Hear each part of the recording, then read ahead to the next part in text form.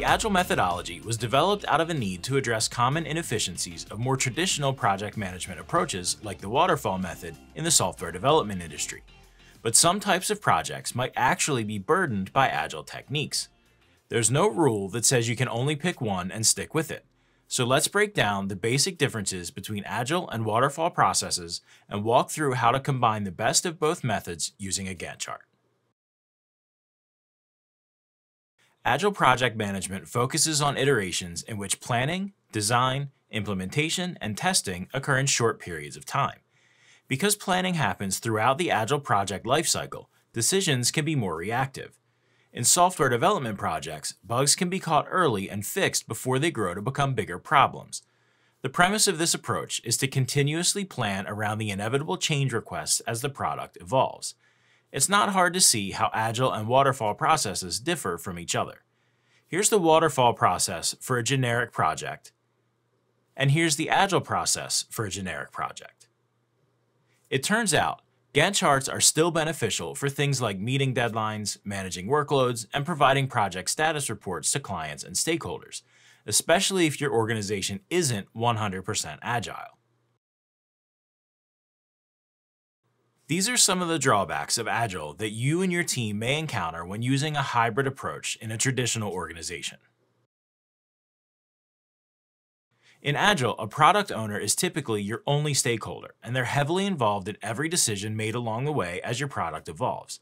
Unless you're working on an internal team whose single focus is developing a product, chances are you're applying Agile principles to a project that still has to operate within a traditional organization.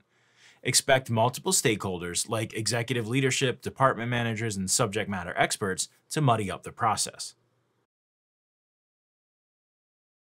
In Agile, teams write user stories, not requirements. The user story format helps the team uncover requirements which evolve and emerge as the project progresses.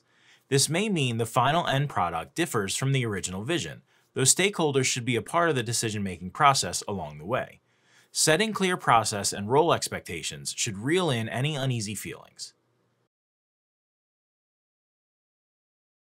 Agile works in iterations to continually improve a product. While this can be good for business, it can become frustrating for stakeholders who expect a hard deadline. Without a clearly defined scope, stakeholders may complain that it seems like the project will never end. Often, these very same people also request changes or want to add features to the product. Dates are fluid with Agile, and it can be hard to communicate timing to stakeholders. You're more likely to encounter stakeholders who need to see a set of milestone dates than ones who can deal without them. People love dates and timing estimates. Agile's great for blue sky ideas you build together, but if you work in an organization where leadership wants specifics about what they'll get when or where things are in the process, Agile alone won't deliver. You need a detailed plan that shows them how you'll get to that date. Gantt charts enable you to add structured timelines to sprint cycles so you can easily update stakeholders on the status of a project. For all the things we just listed to not become a problem, everyone has to be involved from day one. While that isn't an issue for a project team that's assigned to a single project, it usually doesn't work out like that for external stakeholders. Often, they're too busy or don't have the expertise. They simply want the bottom line. Is the project on track? Gantt charts can communicate that in seconds.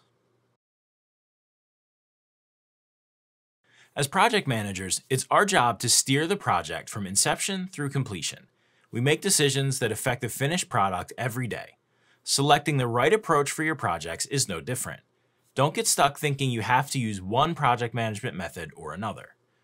You should rarely approach two projects the same way, but you should begin with the same step. Take all the background information available on the project and study it. From this information, determine which components from both methodologies would work best. This can be based on the attitudes of stakeholders, critical dates that must be met, technical complexity, and team composition. The most common challenge is stakeholders' focus on timing. Even if a project lends itself to naturally assume more Agile-based techniques, not having milestone dates worries many stakeholders. An Agile Gantt chart is a project planning tool that applies a waterfall model to an Agile project by mapping sprint tasks and dependencies out on a visual timeline. Using a Gantt chart for an Agile project makes it easy to track progress, manage workloads, and keep stakeholders up to date on the work. Once you've decided which Agile techniques to use in your day-to-day project management, here are the steps to set up a basic Agile project with a Gantt chart timeline.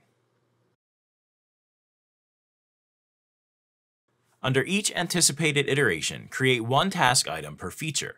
The key deviation from a typical Gantt chart for a waterfall-based project is that this chart relies heavily on dependencies.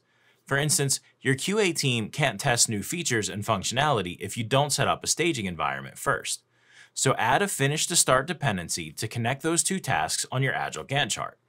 Throughout the iteration, hold daily stand-ups as well as planning and review meetings. From these meetings, you can determine which features to move to later iterations. When these items are moved around in the Gantt chart, the dates move automatically too. In this Gantt chart example, the highlighted item is a task that needs to be moved to a later sprint.